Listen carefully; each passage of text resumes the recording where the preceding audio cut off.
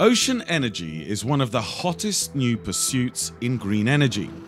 To capture this energy, you need an area with consistent wave activity and the electrical infrastructure to move that energy to places that can use it. Also referred to as marine energy, ocean energy comes in many forms and at many locations. It can be harnessed from oceans, lakes, bays, and rivers, anywhere water moves.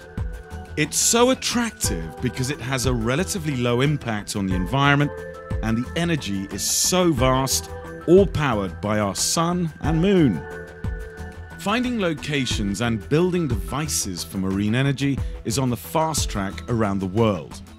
Here in the United States, Oregon is seen as an ideal location for harnessing wave energy.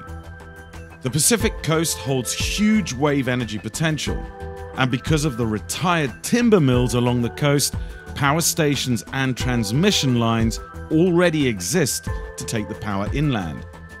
A forerunner of this movement is Oregon Wave Energy Trust, a non-profit entity who develops strategic relationships between commercial, state, education, and private groups to move wave energy forward. Andrew, somebody told me that's the USS Blueback submarine. Yeah, and it was in a movie apparently. Yeah, what was that called? The Hunt for Red October. So what's that got to do with hydrokinetic energy? A significant amount, Don. A lot, actually. Yeah. And this is Jason. Hey, Jason. Morning. Andrew.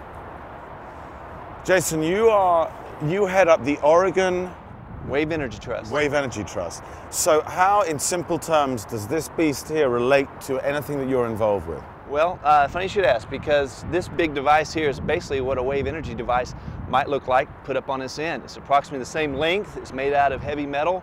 If you put a big floaty thing at the top and a ballast at the bottom and put it on this end, that's what a wave energy device might look like. Is that right? So it'd be like an upright submarine. Long and skinny, a spar in the middle, and then the two pieces move in relation to each other as the waves go by it, and that motion can be converted into electricity. So we're talking now about, in terms of energy, we're talking about kinetic energy, right? Which is very different from a lot of the other energies that we've covered. So Marine hydrokinetic energy, that's marine right. hydrokinetic energy. So go ahead and tell us why it's so important. Why are you involved in it? We believe that marine hydrokinetic energy can offer an opportunity for the state of Oregon to produce clean energy, create a new industry in the state to help create jobs and really boost our economic prosperity in the state. There's a novel thought, create jobs. And we thought it was a good idea. There are a number of devices in the water around the world already. How big are they? Really, really big. Yeah. There's a device being built right now. Really big, got that part? Is that big enough?